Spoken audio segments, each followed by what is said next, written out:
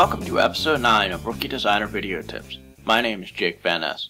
In today's episode, I'm going to show you how you can use Adobe Bridge to rotate your pictures correctly, and also how to rank your pictures from 1 to 5 stars. So let's get started. I have a couple pictures here from a tavern that I shot in upstate New York. And as you can see, a few of these pictures need to be rotated. To do that, we can click on the picture, go to Edit, Rotate Counterclockwise, and it'll rotate it counterclockwise. A quicker way you can do this with a keyboard shortcut is to select the image, hit Control, open square bracket, and it will rotate it counterclockwise. To rotate clockwise, you would use the close square bracket.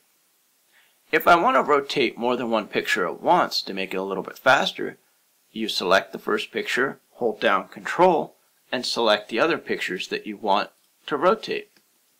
And again, you would hit Control, open square bracket, and it rotates them counterclockwise.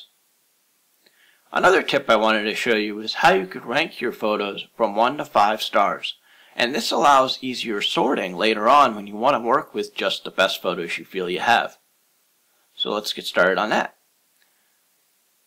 To rank something by stars, you use the Control key and the number of stars that you want to add those stars. So for instance, on this one, I really like this picture, so I'm going to rank it 5 stars by hitting Control 5.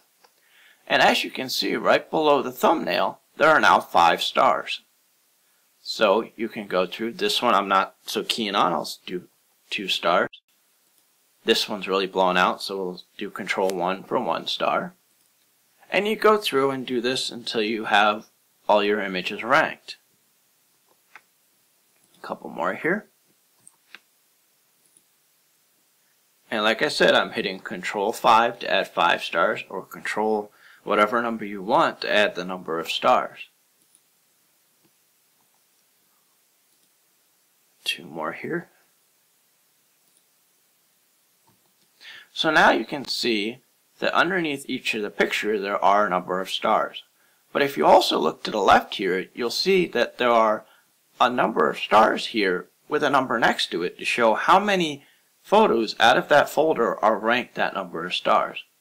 So if I want to look at the best ones, all the 5 stars, I click on the 5 stars and it shows me just those pictures, eliminating the other ones so that they're not in the way.